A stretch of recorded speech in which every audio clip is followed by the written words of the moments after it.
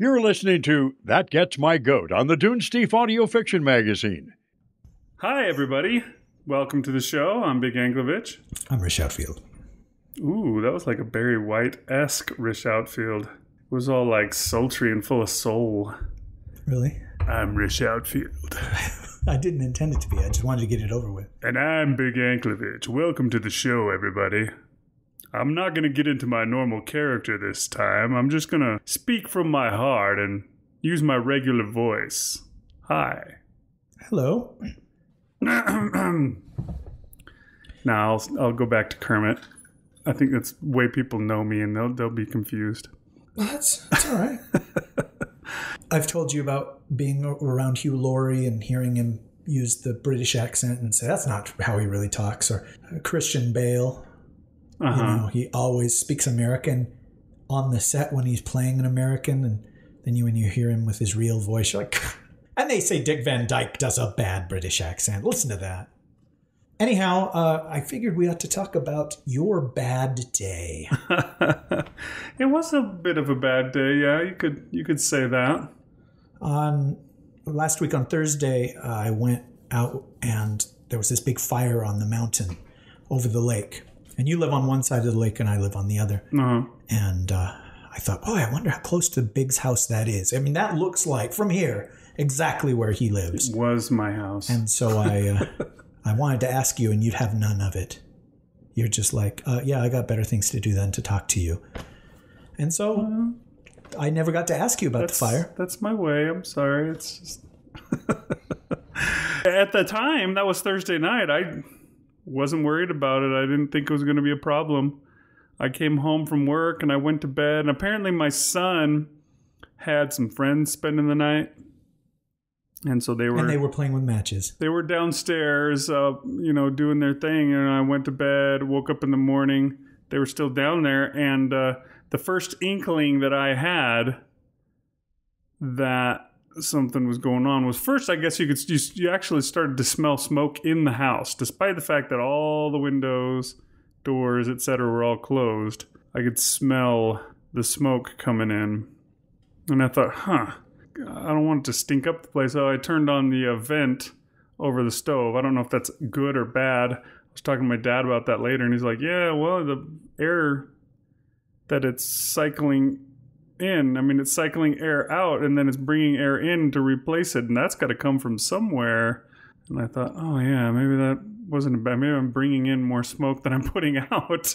But, yeah, I started to smell smoke, and then all of a sudden there was a knock at the door.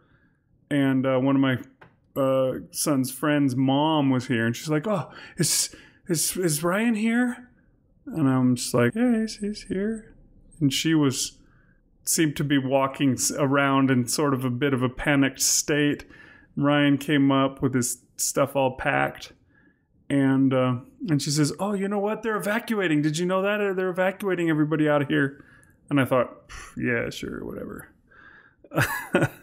And then seconds later, his other friend's dad showed up. "Hey, Isaac here?" And I'm like, yeah. And then they're evacuating. So I thought, oh, okay, I guess we're being evacuated from our houses. I had no idea. These people actually live north of where I live. Which is farther from the fire. Right, by a street or two. And yet they were hightailing it out of Dodge. You knew there was a fire when you woke up?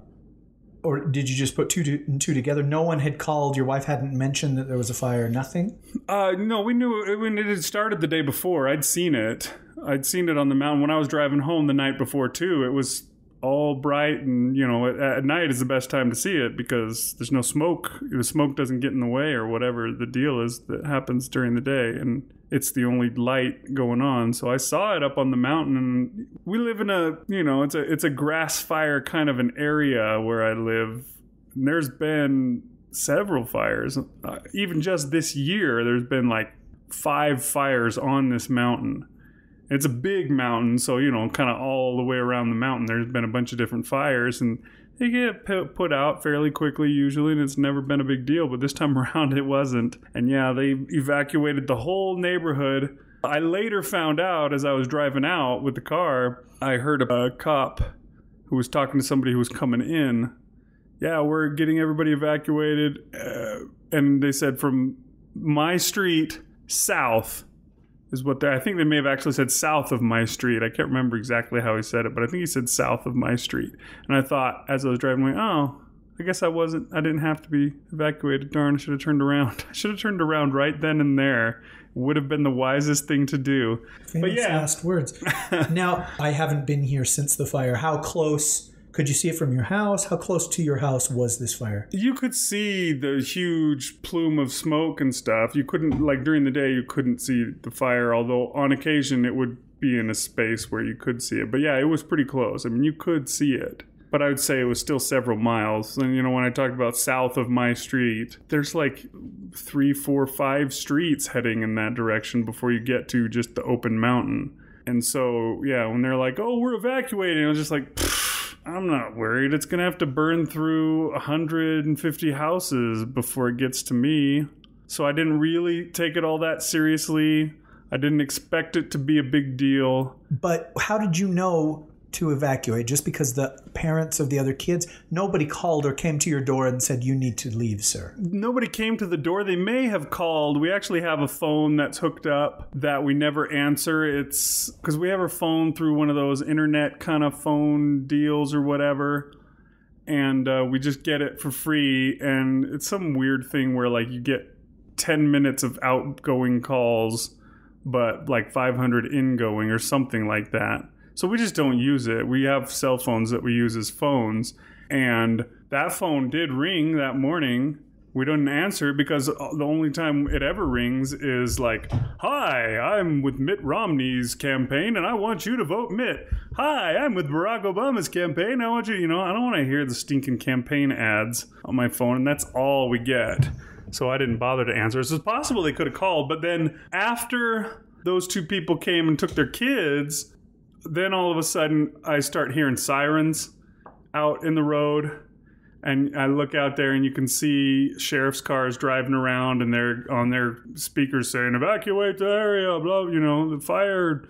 I don't know exactly what they said. I can't remember, but they're saying over their PA system that they're evacuating the area. And I went out there and took a look, and I even took a picture. I think I put it on Facebook of the fire from my front porch. And it looks fairly close. I don't know. I was never too worried of my house burning down, but for some reason, I don't know why, I just wasn't worried about it all that much. I was just like, we'll evacuate, and 4 hours from now they'll have it all taken care of, and we'll come back.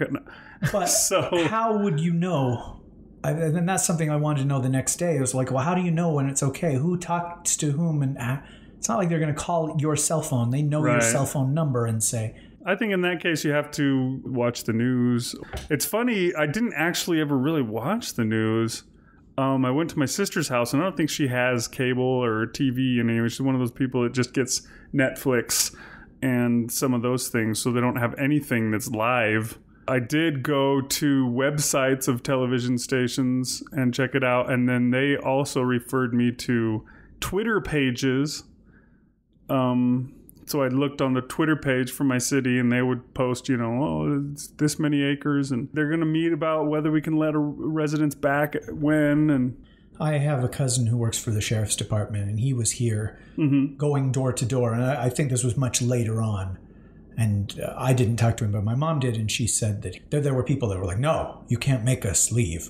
Resisted, that were, unpleasant about it. And I don't know what you do in this situation, because it's not something that's ever come up for me. Yeah, I don't know what either. If somebody's, people, well, I guess people in general, I was going to say people around here, but everybody is really protective about their home and really loud about their rights.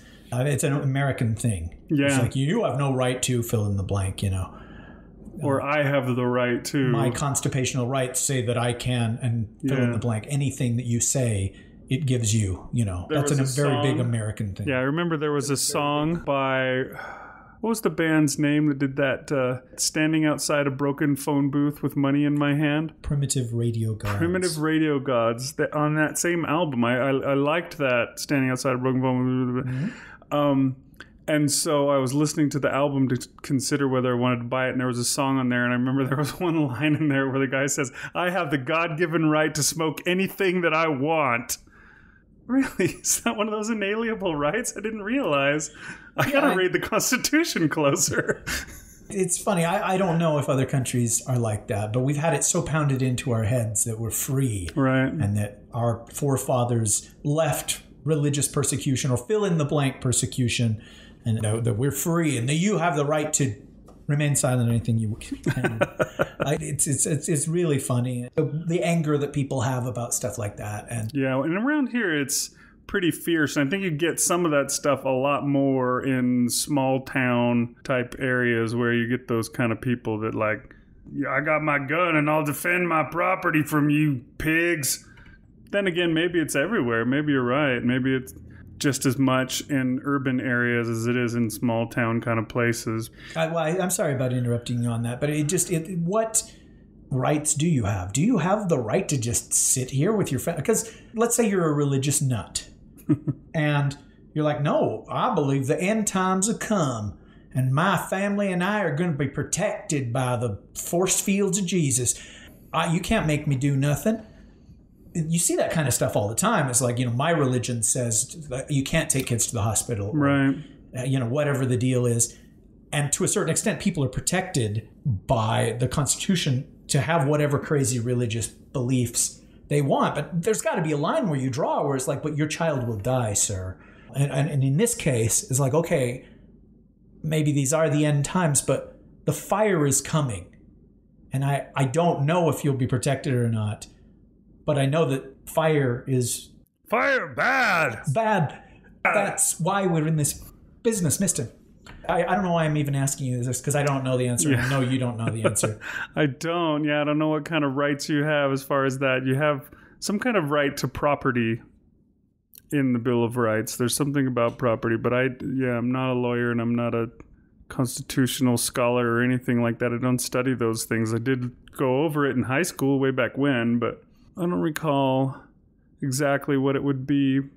But yeah, I don't know. It was interesting because we came back here later.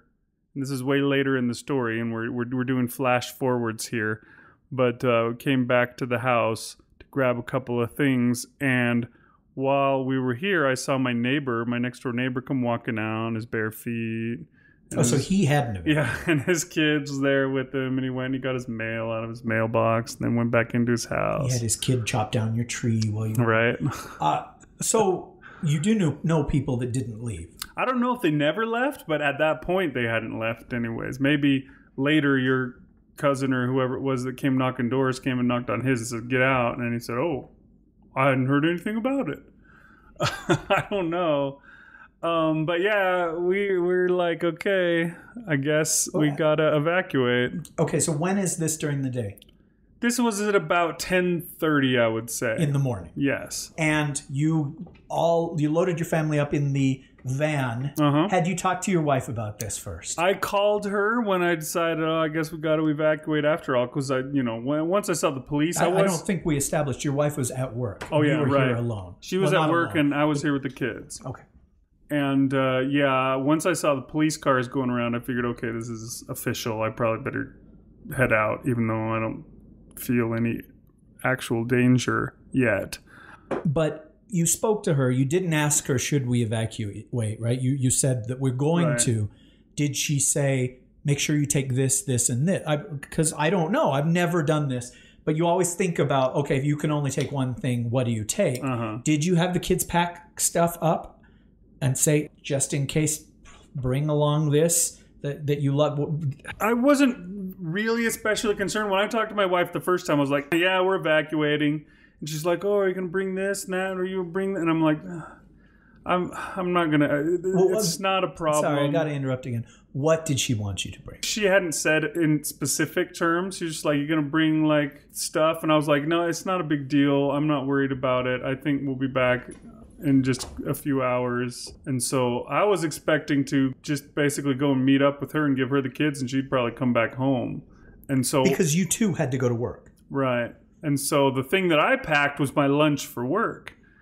And I told the kids, pack some pajamas in case you have to stay somewhere. And so the kids got pajamas. And my daughter, my youngest daughter, she was all ready to just get prepared. She went and grabbed like this we had these little collapsible kind of basket thingies. Then she went and grabbed one of those and started packing her clothes into it. She went and grabbed like her favorite stuffed animal and put it in there. And she'd just gotten a couple other stuffed animals the day before. And she grabbed them and put them in there.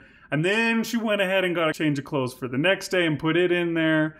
And but this is an 8-year-old. Is in a sense of adventure or a sense of fear that she did I think a little of both. She, I think, had a little bit of fear. And I think that shows in the fact that she went and got Froggy, which is her favorite toy of all time. And she made sure she had that one. And then, she went and got that. Oh, I got new stuffed animals yesterday, so I got to get those too. And then she started packing all sorts of stuff. And I told the kids, to grab. My youngest daughter has a DS. The other two have Kindle Fires. I told them to grab those things so they have something to do. Right, okay. And then my wife calls back and she's like, just in case, I know you don't think it's going to be a big deal, but just in case, bring the computer because that's got like all our photos on it. And then there's a folder in the filing cabinet. It's the important documents folder, and it's got like passports and birth certificates. And just bring that, okay? I know you don't think, Those are the only two things? Yeah, There was no mention of the cat. No, there was no mention of the cat. Well, see, I don't know. I've never had to evacuate. There was a movie... 1 hour photo where they said that anytime there's a fire, the first thing that gets taken is the family pet, and the second thing is a photo album. And that always stuck with me. I was like, wow, what would I, kind of thing. Yeah, the cat didn't really come. To tell you the truth, I almost left without ever even seeing the cat. But again, I wasn't really worried, so I didn't fear for the cat's safety. I did, before we left, open the door and put the cat out so that if the house caught fire, the cat wouldn't be trapped inside. I figured cat is mobile and could get away if it needed to. There you go. You're no monster. Yes, I am. That you thought about that is... I know that my neighbor took his cat with him, and he really regretted it. He told me later, he's like, the cat was just meowing constantly. It would not shut up. I don't know if it just smelled the smoke and was freaked out, but it just wouldn't shut up to the point where I was just like, why did we get a cat again? Like, So I put the computer in the car. I put that folder. I actually just took the whole box that had all the file folders in it. I don't know what else was there, but it seemed easier to transport that way. It's a wonder we have the computer right now, eh? Yeah, seriously. But, considering I did it was in the back of the car. When I talked to you, I didn't know where the fire was in relation to your house. When I was hearing about evacuation, I don't know. I mean, maybe houses had already started going up and that. And it's weird. In a selfish way, I did say, oh, gosh, I hope he grabbed his computer. That's one of the things I grabbed because of all the pictures. I mean, I've got a lot of pictures on my computer. And you just constantly port those pictures over to your computer. Right. I put them over to the computer a lot, usually every few days, because I do a blog for the family that's, about stuff that we do for my various in-laws to see. So I'm always doing stuff about that. So I have the pictures ready to go. And then I grabbed a spindle of DVDs that I have that were like slides from when I was younger that I had scanned years ago. And More I thought, pictures. Yeah, get those. And then while I was at it, I thought, okay, what else like that is something that can't be replaced? And so I thought, and I said, okay, videos. And so I went and I found the basket that has all of our old videotapes in them. And then I went and I thought, okay, I've got some DVDs that have videos on them. And so I grabbed some of those, ones from when my son was really, like less than a year old kind of a thing. Okay, and this is all the time thinking that this is for nothing. That Yeah. there's no danger. But let's say that a house or two had already caught. And so you knew houses were going up. What would you have grabbed that you didn't grab? You know what I mean? Where you're just like, oh, shoot, this may be happening.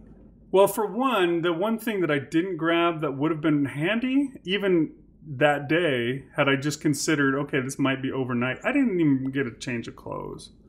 I just went with the clothes that were on my back. I expected I was going to go right to work And then I would come home to my house that night. I didn't consider getting pajamas, although, I don't sleep in much for pajamas anyways. That's seems like a kid thing to do, or a woman thing to do, maybe. I don't know.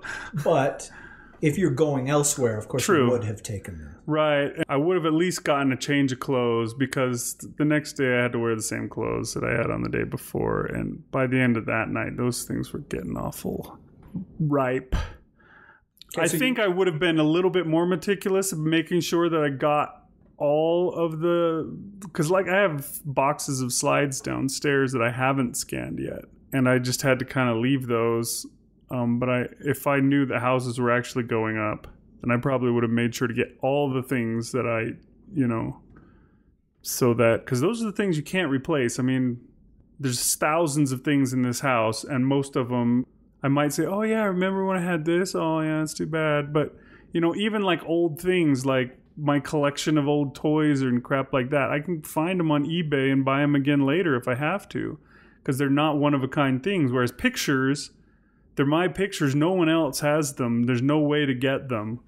Videos and those kind of things I think are really, I mean, we talked about it on the show before, about how important those kind of things are and how cool it is to be able to see video from when you're a kid, or video of your children when they're small, or whatever. Those kind of memorabilia type things are special in a way that other things just can't be, I guess. I don't know.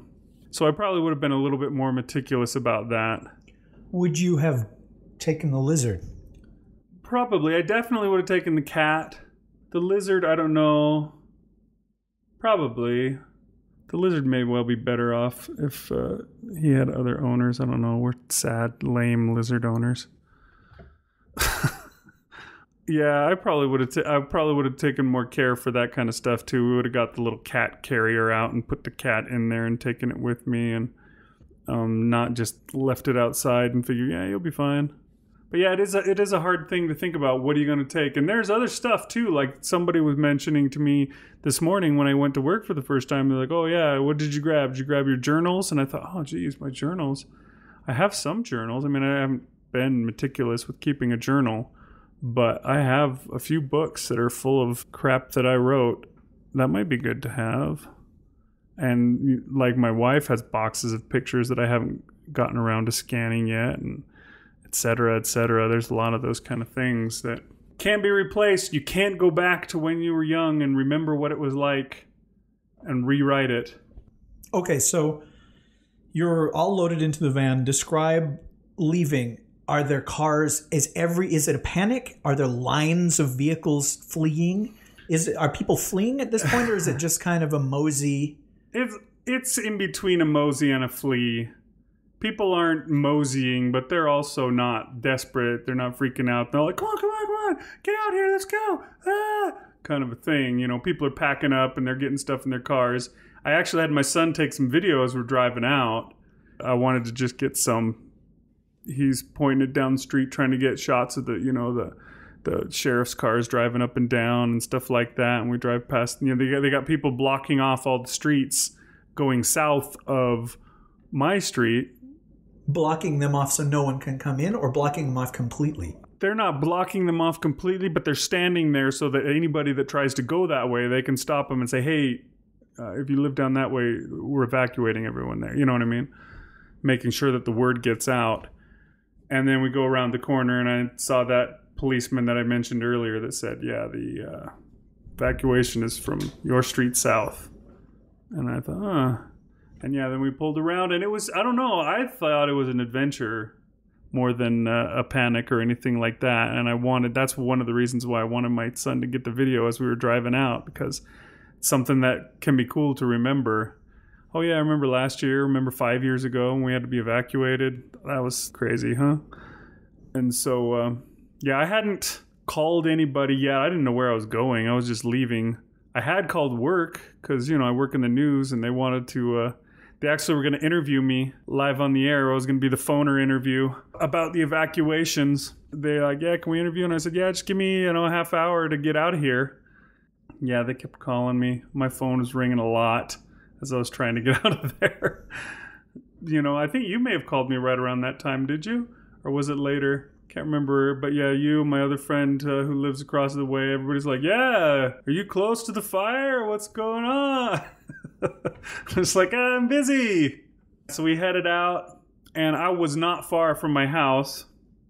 Just 2 minutes tops from my house. Get a phone call, and it's one of the people from work who is wanting directions to where the evacuation areas are so that he can go, because he's a photographer that needs to go and video this for the news, and so he's heading out there, and I'm trying to give him directions on the phone. And I have this great big mug. It's a 50-ounce mug that I keep full of water all the time. It's one of those things that helped me lose weight when I was doing my lose weight contest thing. And I filled that up with water because I figured we'd probably need it. And I had it sitting in between the seats in the van. We're driving down, and at this point, we're onto the main road out of town. And this traffic is now pretty heavy. You don't see traffic like this in my town ever, because this is like half the town leaving now. And so the traffic is really heavy. And it's a 2-lane road, meaning 1 lane in each direction. And so there's not space for everybody, So we're going, we were driving fairly slow, I'd have to say, like 30 miles an hour tops. And I'm driving along my mug.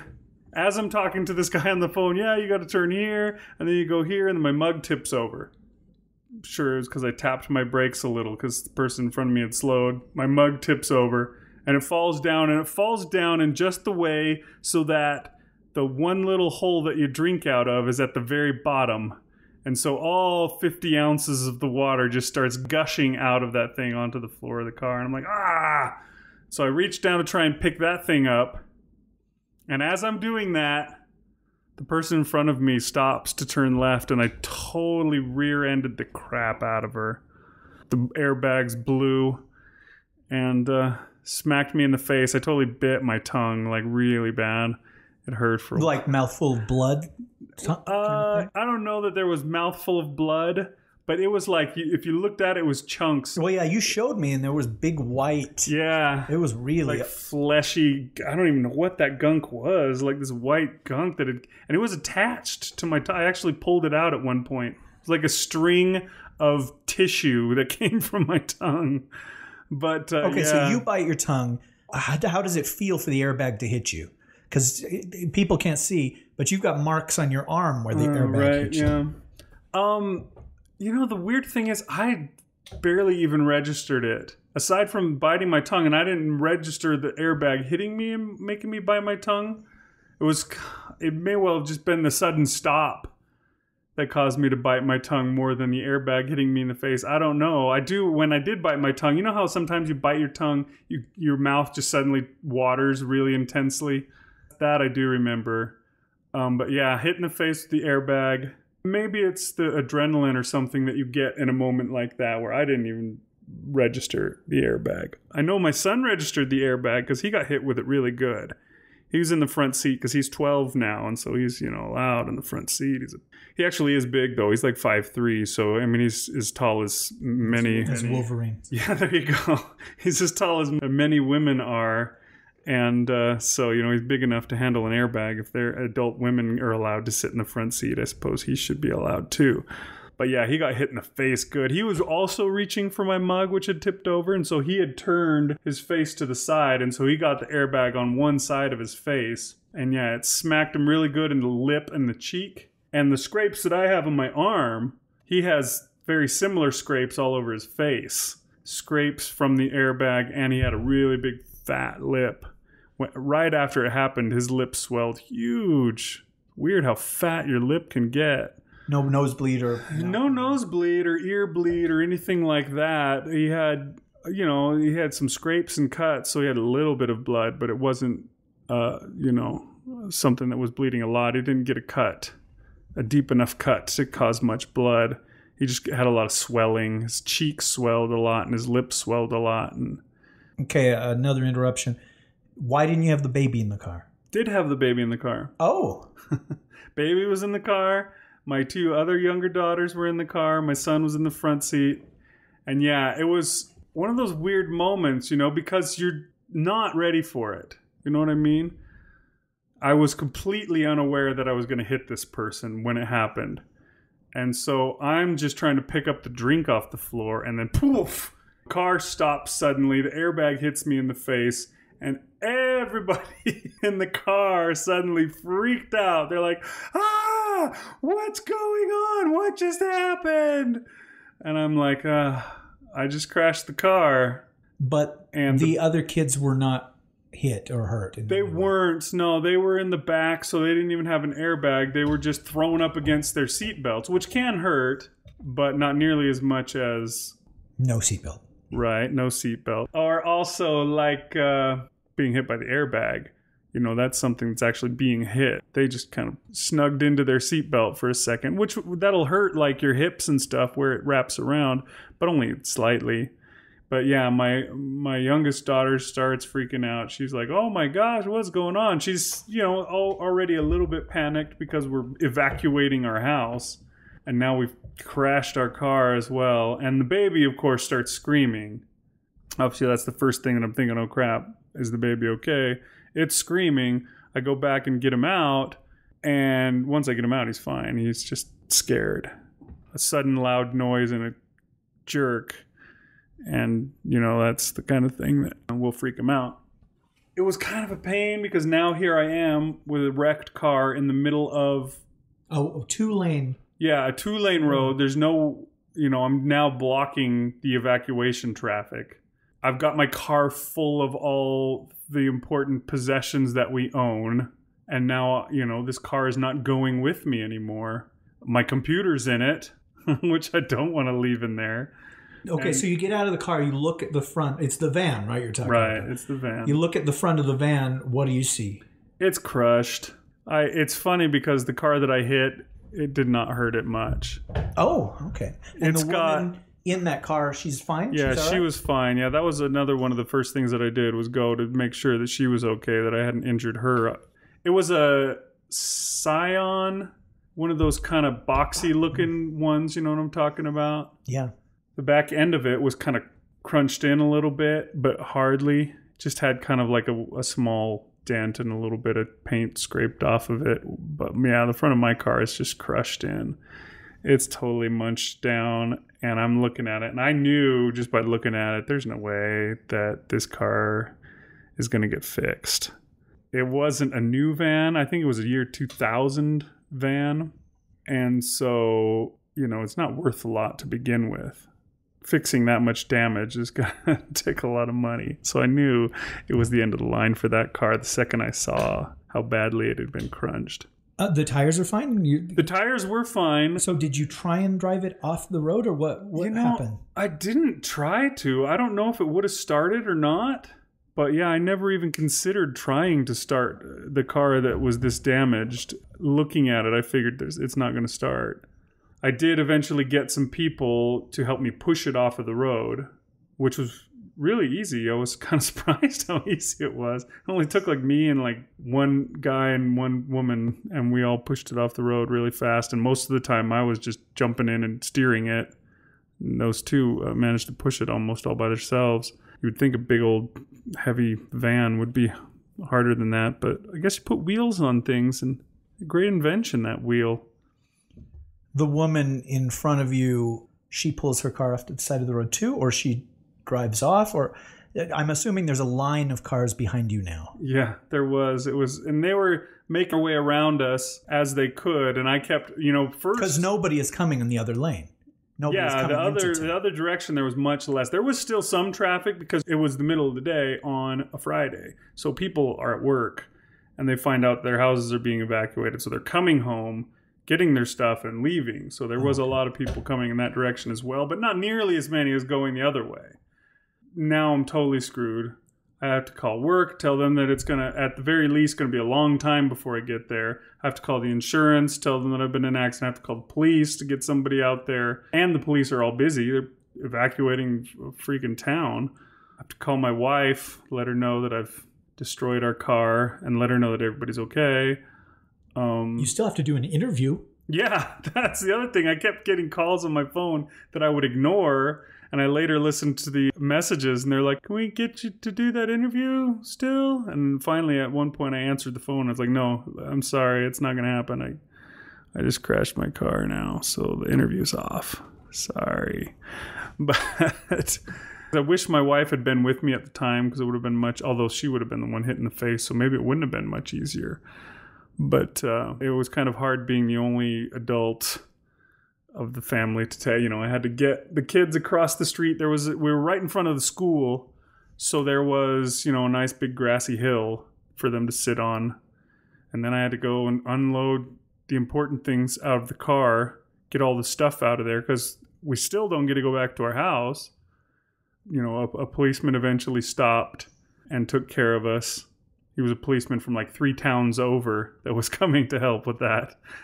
And he took the accident report and all that stuff. And yeah, the worst part was we had to get out our license and registration and proof of insurance and all that for the cop to see.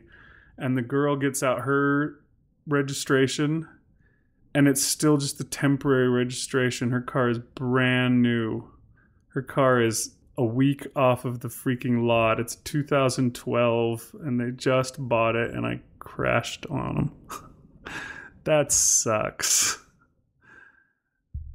But she hands him the registration. The cop's like, "Oh, ouch." It's funny because I have never been in an accident. I should say I've never been the cause of an accident in my life. I've never hit somebody. I've been driving for more than 20 years and I've never hit somebody. Okay, of course, it finally happened. At least it wasn't too serious. I mean, nobody was hurt. Well, were they? You look at your son, and at some point, do you suspect that we better check this kid out? What? Yeah. Did he act like maybe he had a concussion or anything like that? He did complain about his head hurting and stuff like that. And when the accident first happened, the first emergency vehicle that came past us was an ambulance. There was an ambulance headed in the direction of the evacuation. And they're like, "Hey, before we go, is everyone okay? Does anyone need to be treated and everything?" And I thought, I think we're okay. I don't think anybody got hurt. But as his face continued to swell and he talked to, the one thing that the cop was saying that took the accident report was saying, with younger kids, you got to make sure that sometimes it'll hit them and it'll hurt their neck. And so I asked him about his neck, and he was saying his neck didn't hurt at all. But yeah, his face was hurting awful lot, and it was swollen, and there was a lot. It was nice, and because of so many people coming by and stuff, there was lots of people who stopped, and they had a lot of stuff. Like people were like, "Here, we've got all this water that we were bringing," and so people are giving us bottled water. And there was somebody who pulled out an ice pack for the boy. Yeah, and gave it to him to put on his face. I assume they must have, had bottled water in a cooler or something, along with some ice and ice pack and stuff like that. And so they're like, so lots of people helped us out, which was really nice, especially considering that I was the only adult there and I had 4 children, including a baby, 4 months old, to deal with. And then I had to, fill out accident reports and all this kind of crap with the police. And at this point, you'd called nobody to help you move, to go anywhere. Talking about getting the car out of the road, or no? I mean, you were in front of a school. How are you going to get out? I called my wife and told her about it, and she said she was going to be coming right away. So she was the one that was coming to get us out of there. Although the problem with that, she works far away. Yeah, she works far away, but also she had her car, and her car seat's 5, and with the baby, we now have 6. So once she got there, we had to call my sister, who wound up being the person that we stayed with during the evacuation, to come and help us out, because we couldn't get all of us into the one car. That's what the van was for, but now the van is incapacitated. So yeah, my sister's coming out. My wife was on her way. Tow truck came along and took the van away. Luckily, my wife was there, and she waves her arms and says, "Hey, make sure you get the car seat out for the baby." Which you wouldn't have thought of. I wouldn't have thought of, and then we'd have been totally screwed. We'd had no car seat and a baby miles from where there might be another car seat, so would have been trouble. But luckily we got that. I wish I had thought to get the base to the car seat out as well. We have 2 bases and 1 car seat, and we just, use the 1 car seat back and forth to the 2 different cars. And once the 1 base is gone in the other car, and then later we borrowed the car from you, and I was just like, oh, what do we do with the baby seat? We had to figure out a way to deal with that until my wife went and got the stuff out of the car. She went and emptied it out this morning so that they can take it off to the salvage yard. My sister shows up, and we start loading stuff. A lot of the stuff that was in the van is now getting loaded into her van, and some of the kids get loaded in. We let her take the baby in her car, and they headed back to her house, and my wife stayed with me and my son, and we figured we better take him to doctor to make sure he's okay. And at this point, I called you because you were on the way to the hospital. Why did you even pick up if all this stuff is going on? Well, there was a lot of people that had heard by this point. I think my dad, I called and left a message with him, and my sister, and at this point I was just trying to make sure that everybody understood that we were okay, anybody that was worried. So if somebody's calling, and I've got a special ringtone for people who call me the most, so when you call, I know it's you already, so I knew it was you, and I just figured I'd tell you what's up. We headed back to the house first because we thought we might need his medical card. My wife didn't have it with her, so we went back to the house. That's when I saw my neighbor hanging out in his underwear. Yeah, in his underwear, the schlong hanging out, the freaking boxer shorts front. It was... He was wearing all this jewelry from the neighborhood. Right. Like he'd gone from house to house gathering. So we come back to the house and we grab a couple of things that we hadn't got in the first place. Medicine that, we take once a day, that kind of stuff. And there was no static. There was nobody that gave you a hard time when you're coming into... There was that same cop that I'd seen on the way out, and we just said, yeah, we're just going to get some medication and stuff like that. And he's, as long as we were planning on getting right back out, he was fine with it, I think. Park the car, we come in and we get our stuff. We go back out to the car. We get into the car to leave. I put in the key, try to turn it, and it won't start. It wouldn't start. This stupid car. No, this car does this.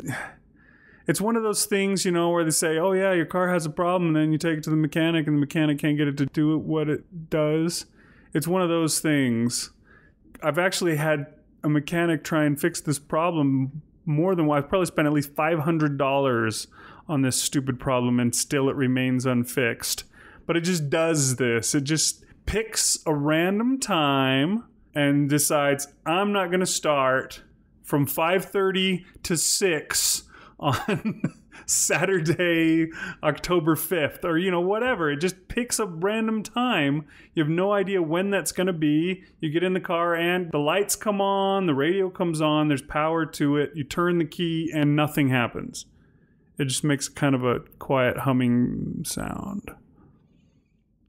And you keep trying, When it first started doing this, it would only last for a second. I tried it 2 or 3 more times and then it would start. It's steadily gotten worse, where you wait 5 minutes and sometimes it doesn't start. You wait 10 minutes and sometimes it doesn't start. And there was a time when I went to drive home from work, I went out to the car, tried to start it, and it took a half hour. I think it was the time I was coming to meet you, too. I was just like, oh, I'm going to be so late. Still haven't even left work. Supposed to be there in 15 minutes, and it's a 45-minute drive. Oh, my gosh. And it finally decided to start. And yeah, this time it decided to do it again. The car would not start as we try to evacuate our neighborhood after our other car has been wrecked. Now this car doesn't want to start. 10 or 15 minutes later, we went back into the house because it was hot. It's the middle of summer and it's hot outside, and now the car is not making air conditioning because the engine isn't on. And so we all went inside and sat around for a while, and then we went back out and tried it again. Didn't work. Came back in, sat around for a while, went back out and tried it again. And finally, it started up again. So I was like, okay, let's go. We got into the car. We went to the, what do they call those? Emergency med places. It's not like a critical care center or something. Yeah, something like that. It's not an emergency room. It's like a step between the emergency room and just like making an appointment with a doctor, where you can get seen for an emergency. They have all the stuff, but they're not open like 24 hours like emergency room is. Since it was regular hours, we were able to just go there. The doctor checked him out. It was kind of fun because, you know, since he got hit in the face, they decided to do x-rays and make sure that no bones were broken. And so we got to do x-rays and see my son's skull and all that stuff. That's always kind of fun. Got some really funky looks at it too. You know, they were doing one where he was laying down and the x-ray shot up like basically from under his jaw up through. So you could see it from that angle. And I think they were trying to see the bones that are like right under your nose. Or maybe, no, I think it was the ones actually around your eyes. The ones that kind of stick out a little bit, to make sure that wasn't broken. And his braces look really interesting in that shot. You don't see the skin or anything, so they look like they stick out really far. They went through and pronounced him fit and sent us on our way. And that was pretty much it. After that, we went to my sister's house. We swung by a fast food joint, got ourselves some food, and I had a hard time with that because I could not eat well with my tongue as chunked out. I swear it looked like I'd bitten a chunk off of it. And anytime something went on it, it hurt. I was okay with water, and I got a soda, and that didn't hurt it, but food hurt it. And doing too much talking. I was talking like I was trying to talk without using my tongue very much, and I was sounding like this a lot. It was weird. It's weird to hear yourself talk like that when you don't mean to be, but you're doing it anyways. I think I remember that day you said, I don't know if I'll be able to talk on Monday. Right, yeah, I was afraid we wouldn't be able to record tonight because my tongue would be so mush still, because it really hurt. It was really bad. I ate nothing but smoothies. I would make smoothies where, you know, you blend up blueberries and strawberries and protein powder and some spinach and stuff like that all together to make a little sort of a meal in a smoothie. And I was having that for all my meals. And even then, it was still hard. I would try and drink it so that it only went onto the one side of my tongue because, you know, the left side of my tongue is the one that had chunk out. So I'd try and get it to pass over the right side of my tongue and down without getting on the left side of my tongue. That's a little bit of a skill you got to learn. It's not something that you just do naturally. Got to find food that is filling, yet I don't have to chew. I ate peanut butter, just spoonfuls of peanut butter. Although that turned out to not be a good idea because it's a little too sticky. And I wound up just having to use my tongue to dig it out and stuff like that. It just hurt anyways. At what point did you say, hey, I'm not going into work? You know, I didn't want to ever say that because I felt bad because obviously this is a big event in news and that's what I do. And if I wasn't, I knew that someone was already on vacation that day. So they're already down a person. I didn't want to say, hey, I'm not coming in. I did call and say, hey, I'm going to be late. I called my boss. She wasn't there. She was doing something. So I left a message, called another boss. He wasn't there. Left a message on his phone. He later told me he never heard it. Like the entire day he was covering fire and never even heard about it until like Sunday or something. He finally checks his messages. And he's like, oh, crap. But yeah, I called just regular old assignment desk people and told them about it. And the assignment desk editor's like, you know what? I'm just going to tell them that you're not going to be able to come in today. You know, you've got this and that. And I'm like, all right, I'll let them take it from you. Yeah, at a certain point I would have had to anyways, because it just got too late by the time I got my family to my sister's house. And at what point do you realize we're not going to be able to go home today? I think that happened when we got to my sister's house and actually started checking in on reports, you know, what they're saying about it. Are they saying, yeah, you can go back? You hear from the mayor or whoever it is that's making the announcements for the town. And that's when I realized, nah, great. I guess it was fine because, I mean, we're already out to my sister's house and, you know, at that point it was no big deal. But I remember the mayor, he did that press conference from the lawn of his underage lover's house, parents' house. Oh, your joke doesn't work anymore, man. The mayor's a female. Oh, shoot. You had the most corrupt, like, city council and any leader of this town. There would be a scandal, and the truth would come out, and you'd be like, holy cow, another one? Yeah, it was weird. We had some weird scandals with our mayors, too. Like, weird ones. Like a guy who faked his own kidnapping. That's not your normal scandal.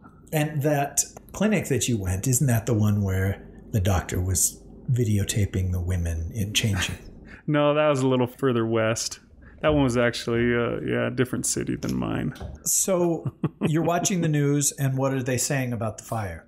It's a really big deal, apparently. I mean, and the policeman actually who was helping us and did our accident report and all that, he said, as he was about to leave, well, the good news is it looks like they've got the fire under control and no houses are going to be lost.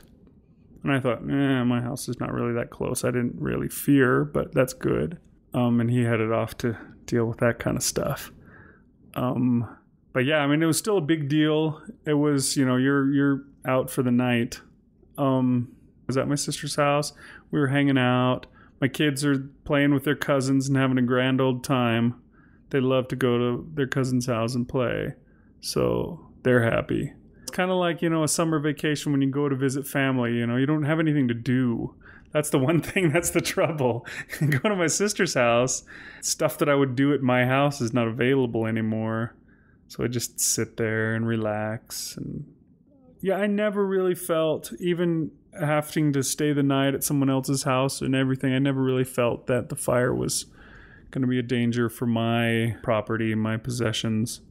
I thought it could be possible that some of the houses that are way up on the far end and up the hill, they might have to pay for getting their wonderful view with more than just dollars. Protecting homes is the number one job of the firefighters that are out there, They're going to let all sorts of grassland burn and stuff like that, but they're going to make sure that the homes don't burn. So, two things. The next day, Saturday, when did they finally say you could go home? And I know you didn't get home, or I'm assuming you didn't get home until 10 or 11 at night. Yeah, it was. 10 o'clock at night. I don't know when they finally announced it. They had a phone number that you could call. Oh, okay. And then they also had the Twitter page that you could look for updates on. And I think my wife finally called the phone number and got... That was the one problem with the phone number was you almost never got through. I tried it like... Always busy. Yeah. It would go straight to a voicemail that would say, this phone number does not have a voicemail box set up. Goodbye. And so you got nothing. And my wife did finally get through, and they said that the fire was mostly contained. I guess today is the day that it was finally 100% contained. Okay, so I live almost an hour away. Mm-hmm. And we had smoke, and you could smell it. We smelled it yesterday, too. And just a spectacular sunset. And partly, I guess, it's because there's a lake. So there's no buildings or trees or anything that's blocking. So for miles and miles, you just have open area where the smoke can get to you. Mm-hmm. And the wind was blowing very heavily in your direction. Oh, okay. That was one thing that I noticed, too. When we came back to pick up those things after we, right before we went to the doctor... I looked and it was beautiful here, It was clear and bright and the sun was shining and everything. But just off in that direction, like the fire was there and the wind was blowing it really heavy towards the east, towards you. That was another reason why I wasn't too worried about the house, is the fire is being blown in the other direction. But yeah, the smoke was headed all your way. I was slightly worried about that with the house. You just leave it, and I didn't expect it to get burned down, but if it's just getting flooded with smoke the whole, for 24 hours, what is it going to be like inside when it's over? I worried a little bit about how awful smelly was. I going to have to wash every cloth thing in the house, drapes to the upholstery, to the clothes, to the bedspreads, or what were we going to have to do? But nothing. So that worked out in our favor. The car crash didn't work in our favor, but... So the van was totaled or not? The van was totaled, yes. We got a call from the insurance guy this morning, and he went out and took a look at the van, and so he's coming tomorrow morning, actually, to give me the check for our car so that we can go buy ourselves a new one. The interesting thing is about that, though, is that when we got the car, it was like 4 years ago, right about the time that the recession was just getting bad. We're actually making money off of this car, which is nice. Now cars probably cost more. Yeah, I think they do. I think we're going to have to pay a lot more for the next car that we get, unfortunately.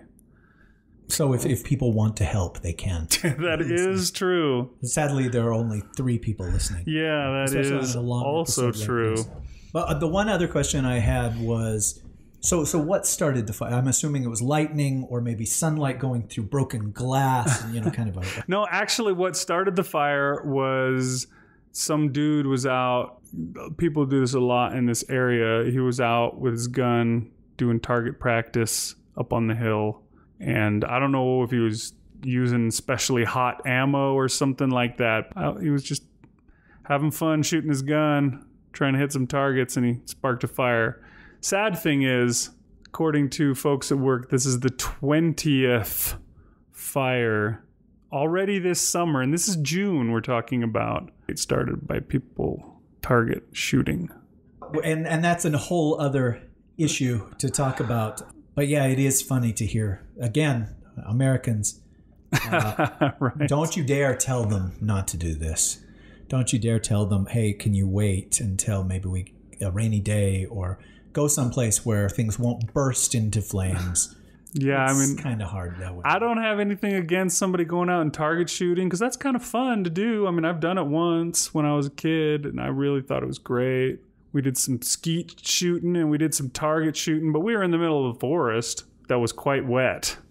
And this has been super dry for summer. This is driest summer ever. A very dry so summer. Many fires. There's been a lot of fires, and I just wish people would think before doing it. Just think, well, what would happen? What could happen? Maybe I should have. And that's the other thing. I think you're supposed to have like a fire extinguisher on hand with you in case something like that happens, so you can rush over and put it out if possible. People don't do that. It's hard enough to carry your gun, your ammo, and your chaw. To have to take an extinguisher as well. Anyhow, I think you've answered all the questions that I had. All the questions you asked? Isn't it weird that we did it in like an interview format kind of thing? But I was curious and I didn't have all the details, so I figured I'd ask. Yeah, it was interesting. I mean, it was an adventure. Like I said, I tried to get video and stuff like that because it's crazy stuff. I took pictures of the car all smashed in. I think you're supposed to do that anyways when you're in an accident, so that you have like pictures of what the scene looked like or whatever.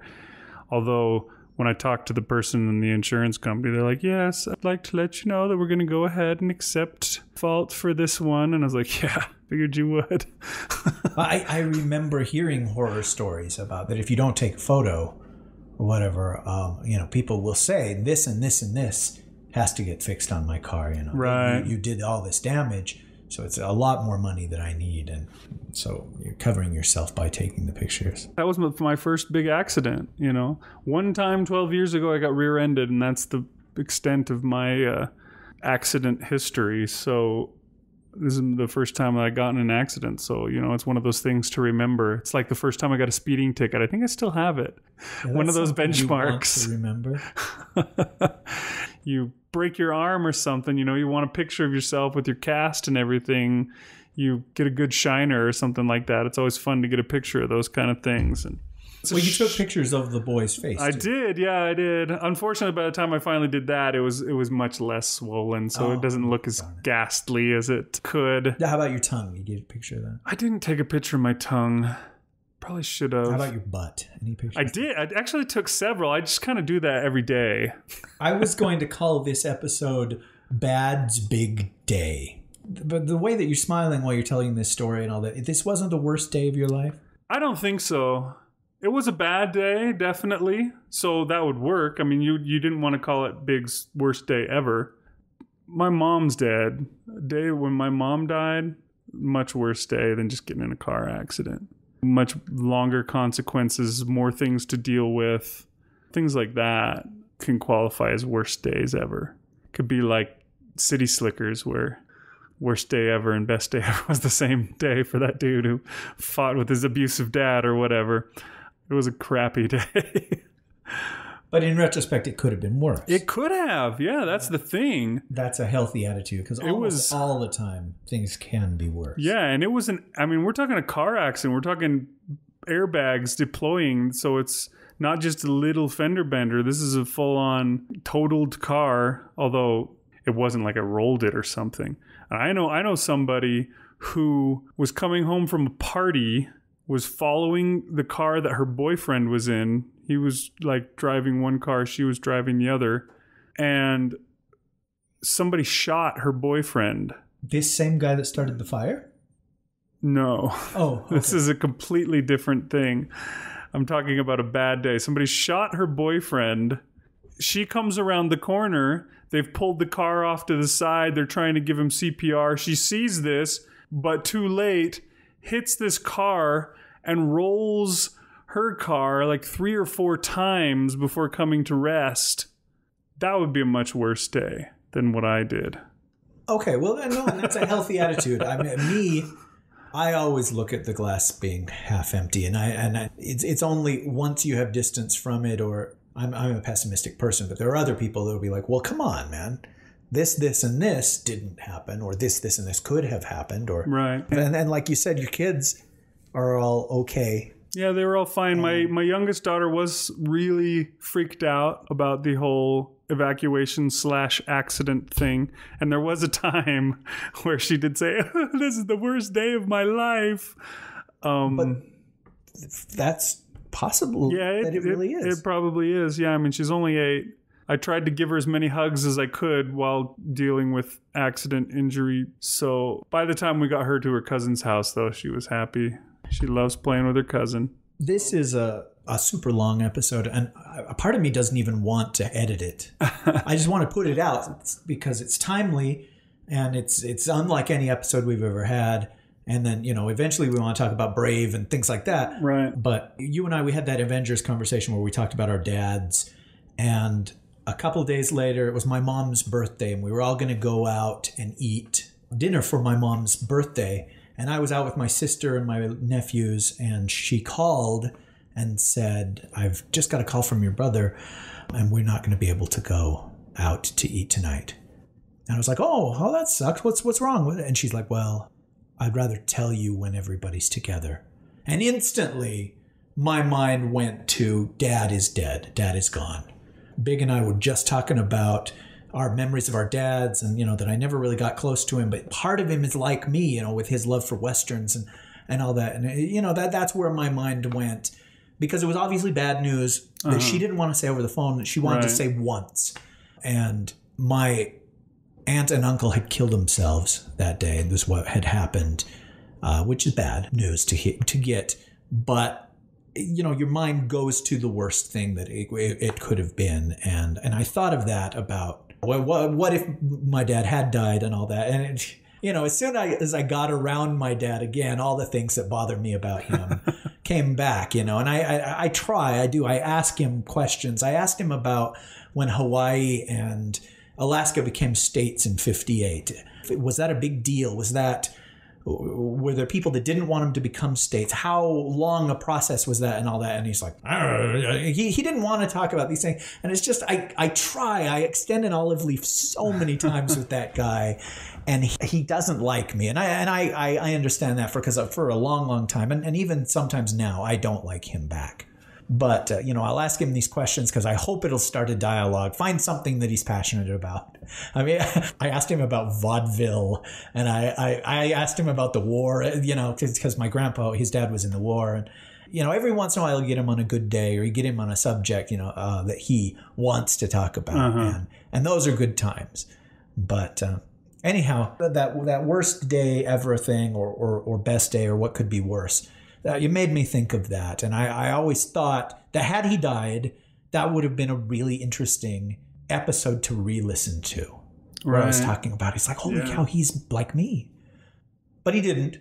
And so that subject, that conversation will be saved for later at some point. Re-listening to that episode is not necessary yet, huh? Well, no. I wonder if people even listen to those. But for you and me, that one is going to be more significant than us talking about just what we thought of the movie. Right. Things like that, because I found out something about your dad, and you found out something about mine, and in the way that tells us something about ourselves. Your relationship with him and the relationship that you have with your son. And yesterday you were telling me about how you were all into sports and how you were a jock and an asshole. And then later you got older and you became a kind of into geeky things and more of the unpopular kid stuff. But unfortunately, that's when your son was at his most impressionable. And so he's into all of that stuff because of you. Mm-hmm. And you're just like, oh, shoot, he's just going to see the inside of so many lockers. And to me, that's just it's something that I never even thought about, that whatever you happen to be in when your kid is at a very young age, they're going to be in just by default, because they look around. And who else do they have? What peers do they have? As they get older, they'll spend more and more time and be more and more influenced by their friends. But until they reach a certain age, it's their mom and dad. And, you know, the things, the political beliefs that my mom and dad had, or the religious beliefs, or the movies that they liked, and the things that they did for entertainment, the songs that they liked or whatever, are my first exposures to all of those things. Right. I don't know. That's so weird to me. My nephew and I live together, and I've gotten him he's so into Avengers right now, way more than I ever was until 2012. And just, he always, and I think we talked about this in an episode, he always wants to know who would win in a fight between Giant Man and Hulk and things like this. And sometimes I don't know, but he'll ask these crazy questions like Black Widow versus Galactus and stuff. And it's like, well, I can't even explain to you how powerful Galactus is and how unpowerful Black Widow is. But I can tell he's interested in this stuff because I'm interested in it. And that to me is like an exposure of what it would be like to be a parent. Right. And then, you know, whatever his dad it would be into, or whatever his brother is into, you know, those are influences on him. But right now, I'm a very major influence, and that just blows my mind. You know, it's not something that I've ever experienced. Even as like a big brother to younger siblings, they always had their friends, and they always had school, and they always had my parents and all that. Right. Anyway, I'm sorry. I meant to quit talking about this. But anyhow, just Bad's big day. If there are people still listening, I appreciate you telling me the story again. How many times have you told that story today? I've told it a few times. This is probably the most detail I've ever gone into with it. But yeah, everybody at work, you know, I called them and told them that I'd been in a car accident and that I wasn't going to be coming. And my boss sent around an email so that everybody knew what had happened. And everybody, as soon as I saw, oh, how are you doing? Are you okay? You know, and some people only knew that I'd been evacuated. Some people also knew that I had an accident. Some people knew nothing. There were people on Facebook that were concerned. Yeah, there were. And I thought that was neat, that people that only know us from the show cared. Yeah, it was very nice to know that was the way it is, you know, that it's like Scott Pig. The guy seemed to have disappeared. And we were worried because he's a military. Right. A hole in the earth opened up and swallowed Scott Pig for all we knew. And that's one of those problems is, you know, we don't live down the street from Scott Pig. We can't just go down and check on him. So he disappears and we're like, does anybody know what's happened to him? And there became this Facebook push to find out what in the heck happened to Scott Pig. And eventually word of this got to him and he came and assured us all that he was not indeed dead. That made us all feel a lot better to know that, yeah, he was okay. And now I'm on the other end of it where I'm the guy that was perhaps in trouble. And it's nice to see that everybody cares. You know, I haven't met these people. I maybe interacted with them online, but, you know, it's a different thing. And to know that they care, it's nice. It's special. Well, before you feel too special, Barry Northern didn't care. I don't know what I picked him. I should have picked somebody else. It was the first name that came to mind. All right. Well, that says something about your relationship with Barry Northern. Yes, in the heat of passion. That's the first name that comes to mind.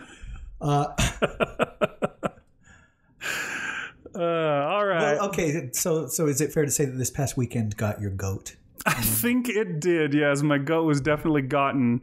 It was barbecued in that fire, my poor goat. But it made for a nice meal later. Yeah, I had an equally bad weekend because I saw Abraham Lincoln Vampire Hunter. So, I think your story and my story, we could swap those. Yeah. I really didn't like the short Pixar film before Brave, too. So, I feel your pain. I hear you. All right. Thanks for listening, folks. We'll see you next time. All right. Take care. That Gets My Goat is produced under a Creative Commons 3.0 license. Boy, they must really think a lot of themselves.